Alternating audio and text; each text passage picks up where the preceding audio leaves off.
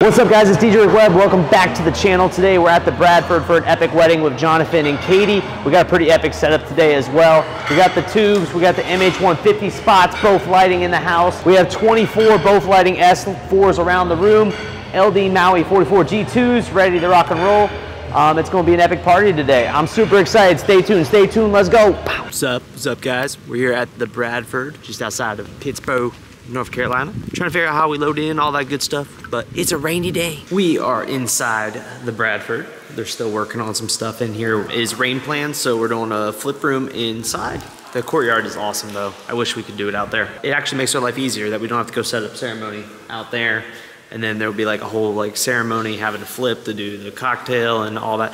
So now we just set up everything in here. We're gonna use the lapels on the main setup and it makes it a lot simpler for us to do. I will say this room is going to be a challenge. There's a lot of echo. If you can't hear from my voice, there's a lot of echo in this room. But like always, I'm here well in advance. We're about 3 hours. Actually, now it's 3 hours. I showed out like 3 hours and 15 minutes in advance, just to see the lay of the land. I like this venue a lot. Kind of a interesting setup because we have to leave this door open. So we will be running one of our audio cords over here to put some totems and speakers over here. That's kind of my plan for now. I do not have a finalized plan in place, but kind of currently my thinking is to run a speaker over there and a speaker over there. That way they're spread out nice and they should give a good audio for this room. And then I'm also gonna run a cord inside for a cocktail speaker to keep you playing cocktail music. But yeah, that's kind of the plan. So I have my ideas now. This is dead center in the room, which I always love when the ceiling, the fixtures, everything is actually centered. I hate when venues have like stuff that's offset where the door is here, but the ceiling's over here and it just doesn't look right. Totem speaker here, totem speaker here. They're gonna be kind of compact a little bit. Then we'll use the tubes to fill in. We'll probably put like one tube on each door and then one tube on the outside of those totems. And then we'll set up most of the DJ gear over here. That's kind of my idea right now, is that DJ booth will go here, right in front of the window, dink right here, and rack will go back there. So we'll probably put the rack right there for the time being. DJ booth will be right there. Totem speaker, tubes, and it'll look amazing when we get it all done. But yeah, this is their dope courtyard that you would normally have cocktail in, and then they have this back lawn area over here, all AstroTurf. And then there's a ceremony area tucked down over there. Just one of those venues that did it right and planned it out. The venue is actually owned by some wedding planners that built the venue, which is pretty dope. But let's go check out inside. We're gonna go across and check out inside. So this is basically the inside of the house. We got the furniture set up in here. We'll probably put a cocktail speaker in here with different music playing. Kitchen over here. I believe there's a walkthrough. You can come over here inside the house. You're gonna have a bar right here. Pretty epic. I also forgot to mention I beat my assistant here, who is Hayden, which hasn't been on the vlog in a minute. Hayden's actually a single op DJ basically in this area, and he helps out a lot with events, which is dope. He's helped out quite a few times now, and I always appreciate our awesome assistants. Check out that. Looks dope as hell. Basically, this was a house, and then they built on all this extra stuff on the sides to make it into a venue, which is so dope. Speaking of Hayden, there he is. But we got an easy load and just roll down the back area, and in we go.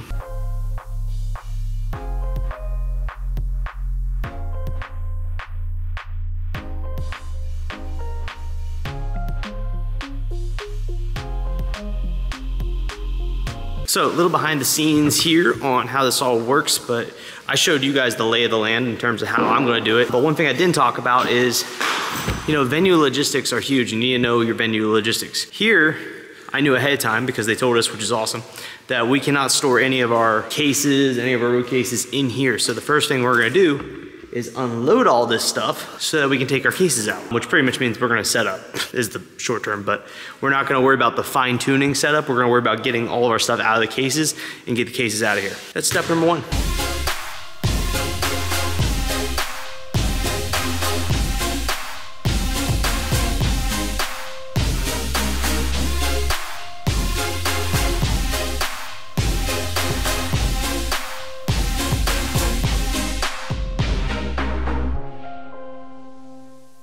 All right, so you guys saw the time lapse. I'm changed now, we're fully set up, all good to go. And they did switch it there now outside. So brought 24 uplights today, all the way around the room, tubes, MH150 spots, all both lighting gear. Been doing this new trick with the fan, or with the hazer. So hazer this lasso fan in front of it to help kick it up and also disperse it. 2 reasons. 1, it puts the haze more evenly throughout the room instead of just kind of like chilling in front of the mover, in front of one mover.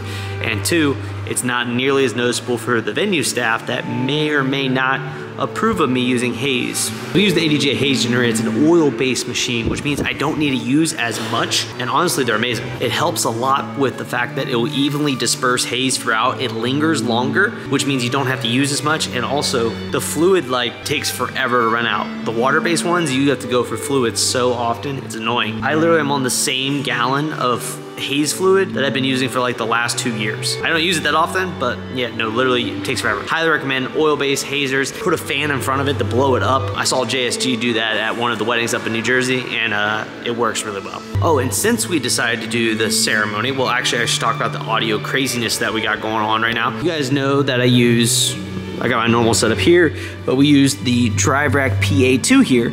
So we're using 4 different outputs today. The mains are left and right are in here. Those are muted right now. One of my outs goes over here to an LD Systems Maui 5 Go there to run our ceremony audio. They're literally gonna be right there, so we can use this rack for all of our microphone needs for both ceremony and reception. But also, cocktail is going to be down around here and inside. So we ran a line here because this is going to be the bar for the whole event all the way around here. And right here we have another LD Systems Maui 5 Go tucked in. That's on another different output, so that way I can put audio back here where the bar is. And just in general, I would like to highly suggest to all of the DJs watching this that you guys work on great placement for audio. I see so many DJs, like this is where I was supposed to set up. What they would do is literally put their booth right here, speaker there, light there, and it's like all compact in the one spot. Utilize the room. I put a totem over there, a totem over there, a speaker over there, a speaker over there. That way we have good sound distribution throughout. Ran another line to put another speaker over there. Was I paid to do that? No, but it's what is gonna make it right. That's just my preach to all you DJs out there. Do what's gonna make it right from a sound perspective and from a look perspective to the dance floor. This is your main area, so make the lighting work for the dance floor. Make the sound work for the dance floor and the room so that everyone can hear it everywhere. We're gonna get started with ceremony here soon. I give to you this ring. All right, for you guys doing wireless DMX, we've actually made a discovery in terms of a better unit for your wireless DMX transmitter. If you guys have some of your uplights that might stop working at the back of the room, one thing you can do on the S4s is flip the antenna out, but the new IR4s don't have that luxury. So we actually learned that there is a higher power transmitter. So this right here is the Both Lighting. It's basically the 2.4 gigahertz wireless transmitter. It's got way more power built into it. It's actually got 3 power settings, so it's got 3 power settings, the same colors, so you can set basically if you want 1 through 7, whatever the color is. But this guy right here has way more output power. I've been using this for the last month now, and I've had 0 dropout with any of my lights, especially in big ballrooms that are like 75 plus feet. This thing is it. So if you guys want to check it out, I'll link it down below. It's on our website right now. But if you guys are having any issues with DMX dropout, you should highly look into getting one of these to help increase it. Also check out my pro tips on like not using the initial channel, so like all the lights come on red to start. Switch off that, go to blue, teal, white, one of the other ones, try that first. But if you're having any problems, I highly recommend you pick up one of these. But overall, we're basically ready to go. We got the cocktail speaker playing over there, which is playing off of this using the drive rack like we talked about earlier. But yeah, Hayden's behind the camera tonight. We got some awesome stuff planned for you guys. Pretty much it. So I'll catch you guys at introductions. Let's go. Again, family and friends, direct your attention up to our dance floor as they share their first dance together, officially as husband and wife.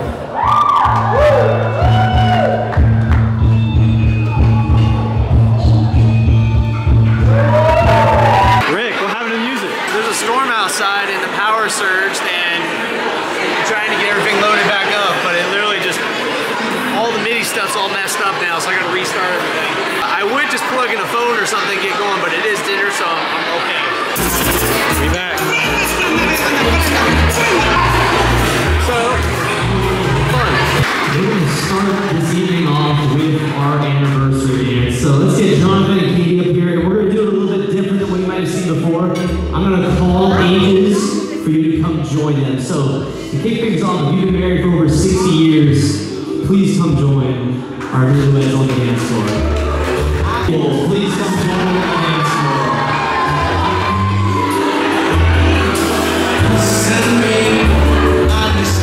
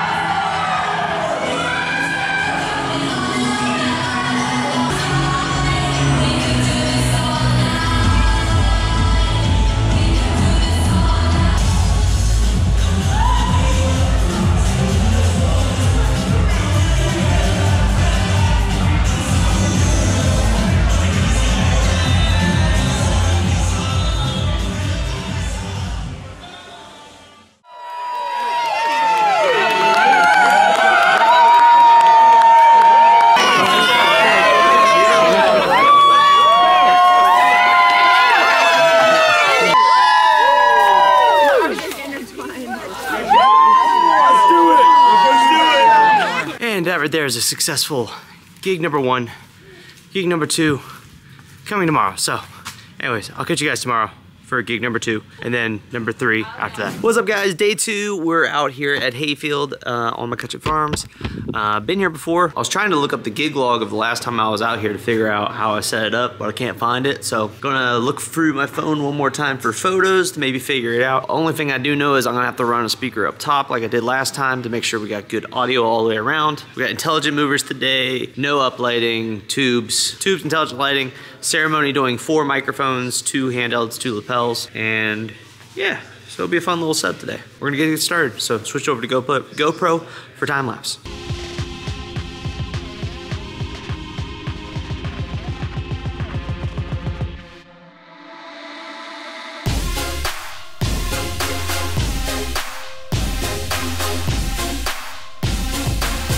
So you guys saw a time lapse inside. We got most of it set up. This is currently the ceremony situation, which is a lot of microphones today. We have 4 microphones we're rocking. 3 of them are Audio Technicas, and the 4th is a Phoenix Pro PTU 7.1, which is this guy right here. So shout out my boy, of course, Eric Mazagale, because one of these lapels, the mic portion, yesterday completely broke. Like the internal wires completely broke. So instantly added that to my list of things we need to buy for everybody to have a backup. I basically asked him if I could borrow a whole lapel so that way we can rock. But we're rocking 2 handhelds, 2 lapels. We have 2 singers. They're up here and 2 lapels. And this wind is absolutely... I don't know what the wind was like there. This camera might do a good job of removing wind. I don't know. They'll be playing for the ceremony and for the cocktail. Again, we're just doing microphones. So the handheld Audio Technicas actually seem to do very well in the wind, surprisingly. The lapels, they do decent. They're gonna do pretty good. I'm gonna specifically put them on the groom and the officiant in a way that's going to reduce the wind. Yamaha mixer, LD over here, we're just charging it up to make sure it's fully charged. It's pretty much there because we're gonna use this inside as well. So let's go in and show you what we got going on inside. Pretty nice setup. So we got the MH150 spots again today. Totems on both sides, and we ran the power from above. So little pro tip or thing for you guys to consider, especially when you're at rooms like this that have an upper balcony, is there's typically outlets on the inside up there, so you can drop power down to power things like movers, cold sparks, whatever it might be. 4 tubes, 2 back there, 2 right here. Of course, these don't have to have power because they're battery powered. No uplights, except for we got 1 inside of each one of them. A couple are gonna go back there on my booth. Potentially might put those somewhere else, I don't know. We'll see. LD Maui 44 G2s. Pretty straightforward setup today. We need to do an audio check with all of our stuff here. Make sure our lighting is squared away. We'll probably take the LD upstairs to make sure we dial that in correctly, and we'll be good to go. Ladies and gentlemen, welcome to the reception portion for Colby and Anderson today. Can I hear some noise for our newlyweds out there? How you guys feeling? How you guys feeling? Let me try this real quick. Everyone back in this corner back here, are you guys ready to get the celebration kicked off this evening for Anderson and Colby? How about over here? You guys ready? Everyone up front, where you guys at? You guys ready to get this going? Awesome, awesome. Direct your attention over there as we're going to kick things off with our parents. And of course, first up we have Eric Anderson's parents, and that is Vic and Teresa O'Neill.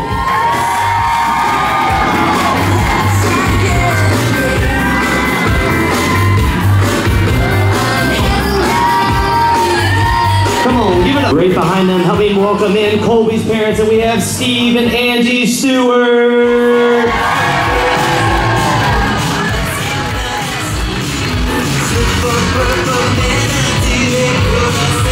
We have our flower girls, we have Sawyer and Whitley.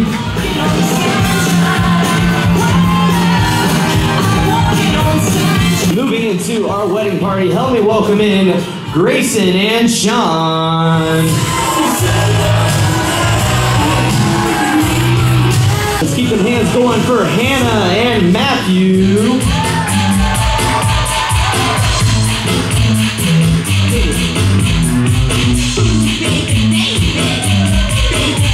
Let's keep moving along here. We have Ellie and Kyle.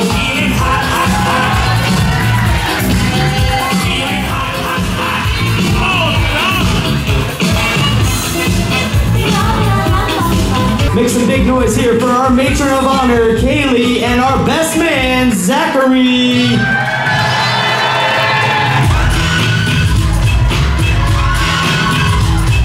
Get on up out of your seats. I need you to scream.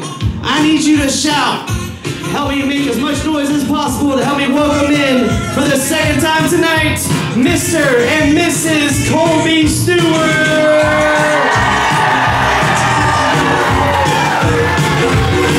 She's pulling at me, saying that I need you. You've always been there for me.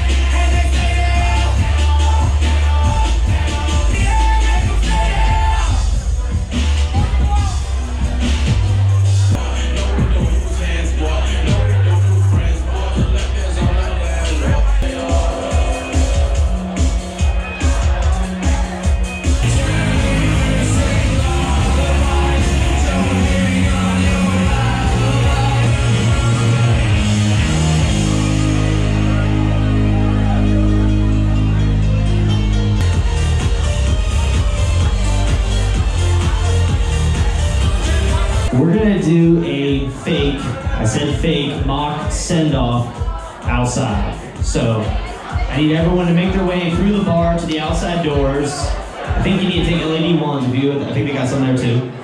But we're gonna go take some photos like they're leaving, but they're not really. And then afterwards you guys can come back and keep partying. So Jacob, we're doing the send-off, the fake send-off, 30 minutes early. Can we recover and actually have a dance floor? Who knows? We'll see.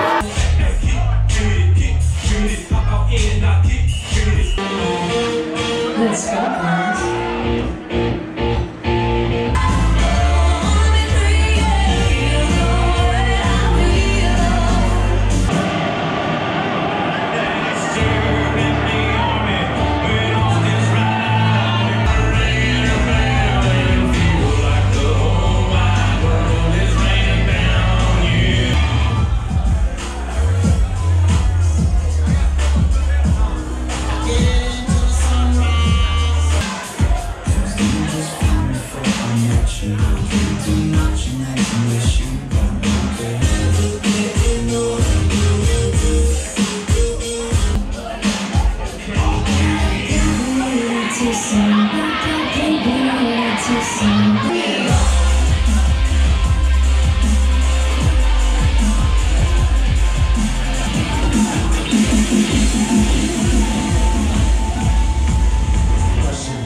Little bit, roll it up, take it.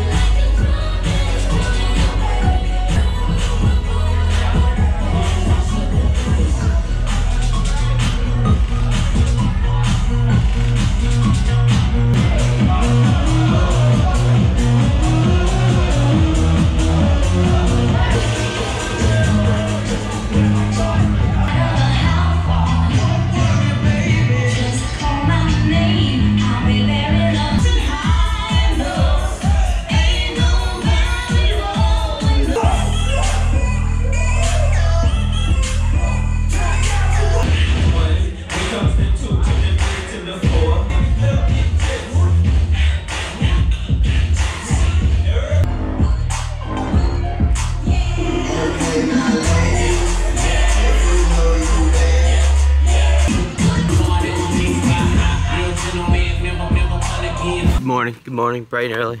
Day three, loading up all the stuff, trying to get figured out what all we need for the wedding show. These are my siding guys. They're redoing our whole entire house. So it makes it fun. And then also DIY project. We're redoing the whole bar inside our house with new cabinetry. So we're staining all the cabinets. It's fun. It's fun. And this is probably gonna be the first time I've mentioned it on the channel, but we're actually moving into a 2,600 square foot facility in November. So not sure when this video is going to get out. Probably it'll get out in November, but middle of November, we're in the process of getting all the paperwork signed and everything, but we're moving into about, I think it's 2,600 square feet of 50% office space, 50% warehouse space, because we're just outgrowing.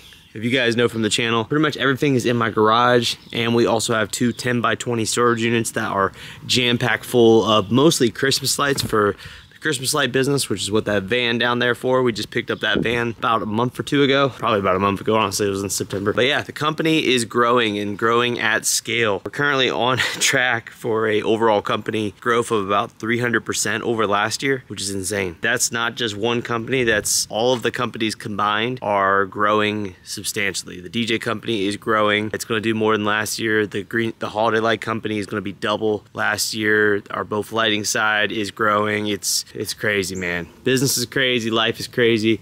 Thank you guys so much though for the support. If you guys are watching at this point in the video, you've been through the first 2 days, and you guys are my true loyal supporters that are watching the grind of what me and the team are going through. I mean, I'm just taking you guys along from my perspective, but literally the team is crushing it. We did 4 other weddings yesterday. We did 1 other one on Friday. Team's about to show up. We're all gonna go do the wedding show. We got more coming next weekend and more next weekend. And we just won a very big bid for a giant party coming in November. Joe Bunn will actually be the DJ at the party.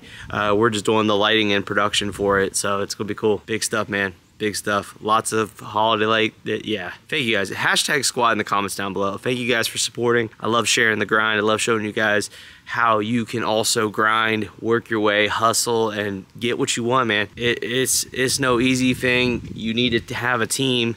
You got to build a team. Like, shout out, I say my team a lot. My team is one of the biggest catalysts to our growth. We have 5 full-time employees. We just added health benefits for all the employees this month. It's insane. You gotta have a good team. You gotta have a strong team. Put money and energy into your team. Pay your team correctly, pay your team well, pay your assistants well, and it will prosper. But you also got to put in the work. I grind my ass off every week, especially during these busy seasons. It's a grind. Anyways, I'm gonna finish loading up everything for the wedding show, and we'll get on the road when the team gets here. We all set up. Team already knocked it out. Love this setup though. We are at the very back of the thing, so this is like the back side, but like our booth's all the way in the back.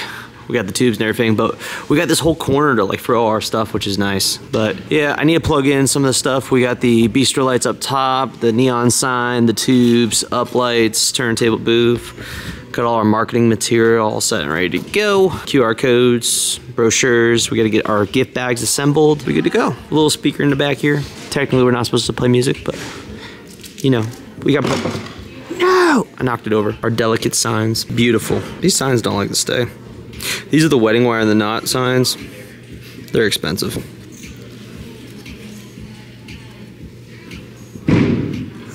Beautiful. All right, I'm gonna go get changed. All right, all changed. Show out, getting the bags ready. What up, what up? What it do, what it do? We gotta show out, Marcelo's back here doing, I don't know what he's doing, but we're not doing nothing because we don't want to get copyrighted. Oh, I guess that's a thing. That's what the editor Joe's for, is to make sure that we don't get copyright strikes in our videos. But yeah, we set up, we chilling. Let's talk about like some pro tips on wedding shows. If you guys haven't seen my videos on wedding shows, I got like the 5 tips, all that for wedding shows. Check it out. This is our setup today. One thing I highly recommend any of you guys do at wedding shows, and this is a testament of why we do it, because we're the only one at the show doing it. If you look up through here, actually, let's go up top. Let's go up top, and I'll show you guys what I'm talking about. All right, you look out over the horizon, right? See how everyone keeps their stuff within their like the top of the actual booth? We do is we bring the height up by doing bringing in our own pipe and drape stands. We get these nice big banners. We got these banners made at Georgia Expo. So these are 12 feet in the air. They got fusion on the inside, DJ lighting, planning. We really need to get some new ones made because we really don't do planning. DJ lighting, photo booth or something, I don't know. These get up nice and high so that everybody can see it. So when you come in, you see this, you see the string lighting up in the air, nice and tall, really adds presence to like curiosity as to what booth is over there that's so high up in the air. Even the tubes, if you see right there, they're actually a good 2-3 feet above the tops of everything. So that's huge. That's huge. So if you can transport it or you have the means to do so, I highly recommend you bring in your own pipe and drape stands to get some banners up really high in the air, or just in general, something that gets it up above everybody else. Second thing all you DJs out there need to understand is you don't need to bring your DJ setup. You do not need your DJ speakers. You can bring your DJ booth if you got something cool to show that basically says you're a DJ. You could just bring your DJ controller and slap it down on a table, honestly, I don't care. But you don't need to bring the big speakers, you don't need to bring your totems, you don't need to bring your movers. It's not necessary. All you need is some uplighting, you need some marketing material, you need something that says you're a DJ. The tubes are a great addition because they break down nice and easily. Very nice to do. I always like to make sure I have QR codes in the booth, make it easy for people to scan it, fill out our forms. I would highly recommend you get some brochures made. They don't have to have pricing on them, none of ours do. They just have basically QR codes that go to different things. They just basically have some cool photos, talk about our core things that we do. Just like, that's all you need, just some testimonials on the back. You just need a little brochure that makes you look very professional, very legit. If you're a Chambers of Commerce member, that's a dope thing to have. Have yourself some laptops. We have basically our contact form pulled up here so people can fill out their form right inside the booth. Over here, same thing, we got a tablet, we got some business cards laying out, we got another thing to scan, we got some wedding wire awards. This is pretty much all you need. You just need something to collect their information. I would actually argue that's the most important thing in your booth, is to have a way to collect your client's information, whether it's your CRM, pen and paper, anything, because yes, you're gonna get a mass list from most of these shows afterwards of like everyone that attended, but you've missed the boat then at that point. When you have an interaction with a client here at the show and you can get their information and follow up immediately the next day, you have a way higher chance of booking that client. Also, you're gonna beat out any of the competitors that didn't get their information at the show. So that was one big lesson I learned, and as soon as I started doing it, it really made shows pay off a lot more. How do you get clients' information? Well, you got to give them something in exchange, more than likely to get them to fill out the information. Best thing is like that they'll fill it out, you know, and because they love you, they're having a great time, but just to edge them over the board, you want to have something to give them. So we give them some nice little goodie bags here, and inside them we have our little glass cups. We do need to get a couple of those out to like set on the tables. But look, it's a little stemless wine glass. Discountmug.com, we bought 1,000 of them like 2 years ago, and it worked out to be about $2 per cup. So we spent a couple grand and got like 2,000 cups that are custom branded wine glasses, and we give them out at all these shows. We give them to our clients after the events as like a thank you for booking us. Like it's just something to give them in exchange for their information. That way you can get them to do it. Some people that have photo booths, you know, when they fill out the photo booth, oh, we'll send you the photo if you give us your information. You can do that, all kinds of things like that. But I'll stress, it's not about the gear, even though we got a lot of cool gear here, but we don't have a lot of stuff. I mean, other than the fancy booth, we just brought a little LD over there in the corner. You could use a little tiny ceremony speaker just to have some audio. We got a cool custom neon sign there. Shout out Solstice Neon. Got us that Fusion neon sign. It looks better in person. The camera's blowing it out a little bit. Put some bistro lights up above, you know, just little stuff. I mean, we used to bring totems and movers to these shows, and it was just like, it wasn't necessary. For the longest time, we just brought up lights, honestly. This year, we're adding the tubes because they're cool. So I think they're about to open up here in a couple minutes. So I'll check in periodically throughout the show maybe and see how it's going and let you guys know. Almost fully broke down. Almost fully broke down.